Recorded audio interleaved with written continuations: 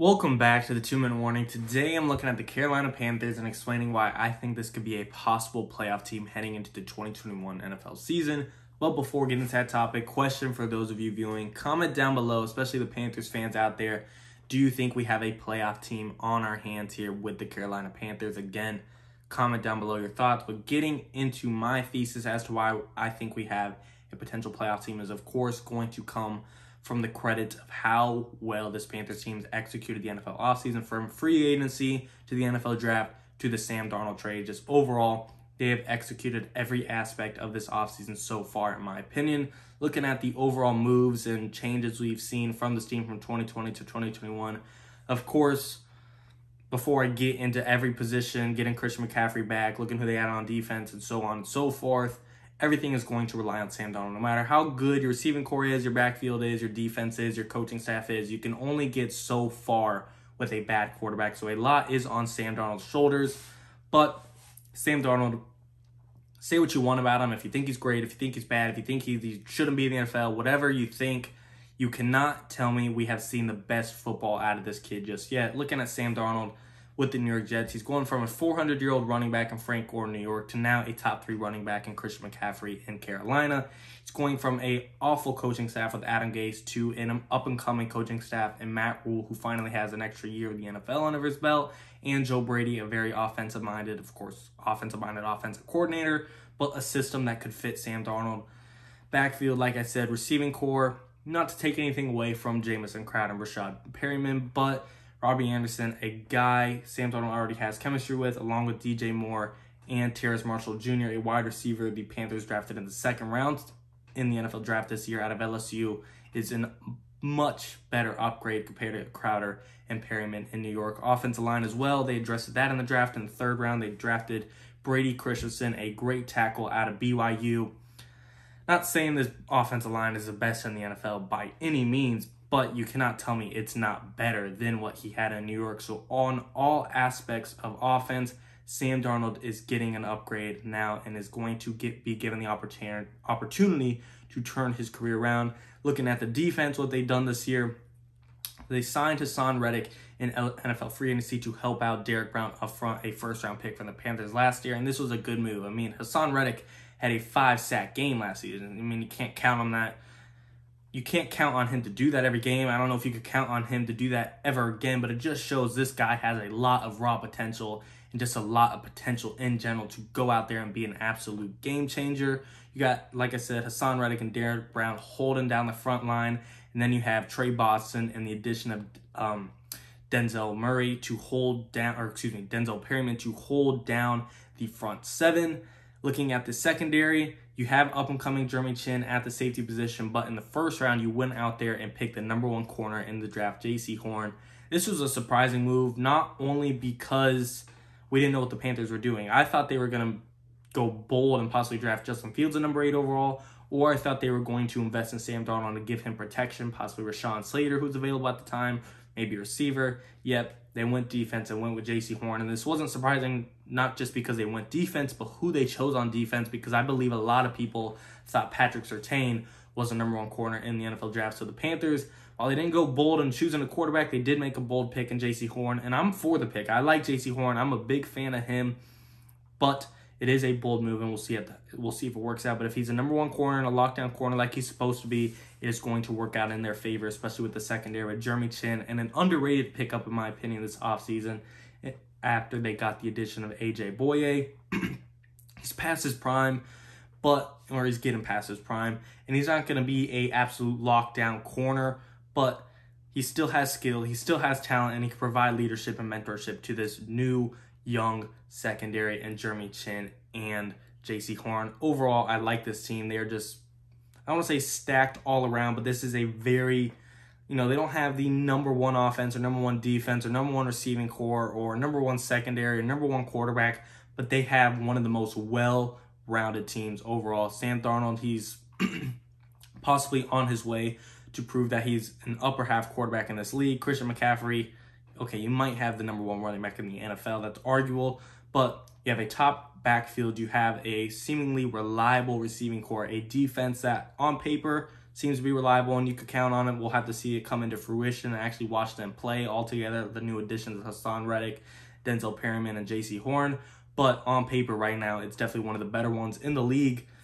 So roster-wise, this team is ready to compete against anyone. Looking at their schedule for 2021, making sure they're not facing the toughest team every single week.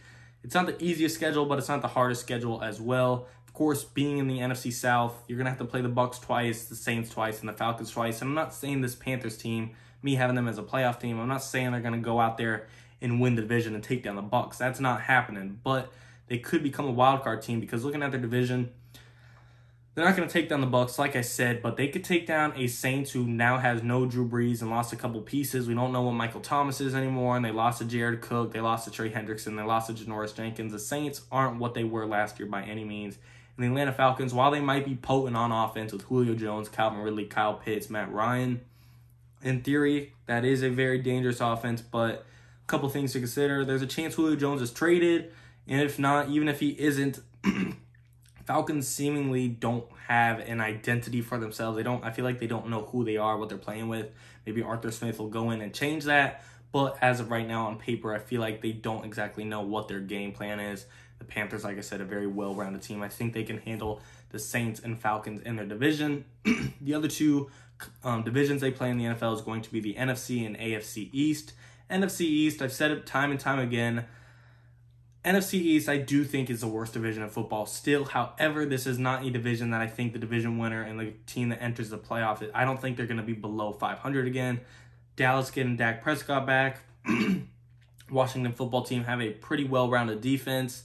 Giants, they got a stacked roster. The only thing they're question marking is Daniel Jones and then Jalen Hurts and the Eagles. I'm not too bullish on them. But again, not the greatest division of football, actually the worst division of football, but I don't think we're going to see a below 500 team make the playoffs again out of this division.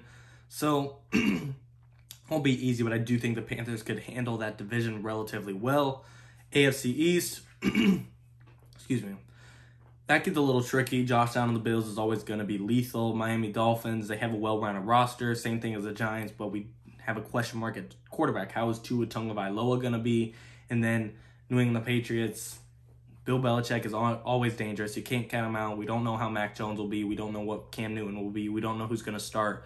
But they've executed the NFL offseason and especially NFL free agency just as well as the Panthers. And New York, hopefully Sam Darnold can handle his old team. If not, that's not a great sign, but I do think they could definitely take on the New York Jets. 17th game this season. I got a little bit lucky getting the Houston Texans dealt to them. Of course, if Deshaun comes back, that's a different story. But at this current rate of looking like how they're going to, it looks like they're going to be facing a Houston Texans team without Deshaun Watson. I definitely think the Panthers can handle that team. And then the two most interesting games, in my opinion, in the NFC that the Panthers have to play are the Arizona Cardinals and Minnesota Vikings. The reason I think this is so interesting is because if you look at the NFC per se playoff picture in my head currently today heading into the season, I have the division winners being the Bucs, Packers, assuming Aaron Rodgers is going to be staying with the Packers. I don't know how that's going to turn out, but just assuming he stays there, again, I got the Bucs, Packers, one NFC East team. I'm not picking now who it's going to be, but only one team's coming out of that division, in my opinion. In the NFC West, we're going to get a division winner between Seahawks, Rams, or Niners. I'm going to go with the Rams, but looking at the 5th and 6th seed, if it's not if it's the Rams, I got the Seahawks and Niners being 5 and 6, and then the 7th seed is where things get tight. I think it's going to be the Panthers or the Cardinals or the Vikings. Those are my three teams that are going to be fighting for the last spot in the NFL playoffs. Cardinals, Kyler Murray's getting better. They got D-Hop as always, but they added J.J. Watt. They're getting Chandler Jones back. They added A.J. Green. Cardinals team's looking pretty solid. Vikings with Kirk Cousins, Dalvin Cook, Justin Jefferson, getting their defense back, and Eric Kendricks and Anthony Barr and Harrison Smith, and adding Patrick Peterson and taking Dalvin Tomlinson to help out Daniel Hunter. That is a dangerous team. But the Panthers, they can hold their own as well amongst the Cardinals and Vikings.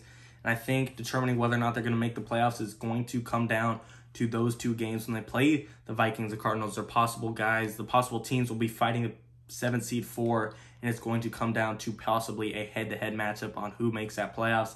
They might have a similar record, and it's going to come down to that head-to-head matchup. Like I said, the Panthers need that to go in their favor. And, of course, roster-wise, this team, I do think is on par with a lot of teams in the NFL, with the Vikings, with the Cardinals, maybe with even Russell Wilson in the Seahawks, because after Russell Wilson, things kind of take a drop. Yeah, there's DK Metcalf and Tyler Lockett and Jamal Adams and Bobby Wagner, but I feel like the Seahawks, they got a couple of specks of star talent all around their team, but when it comes to being well-rounded, I don't think the Seahawks come together like that. The Panthers, they aren't absolutely stacked on star power, but they have depth and are well-rounded, and that is where we're going to see a couple of things. Who wins that battle?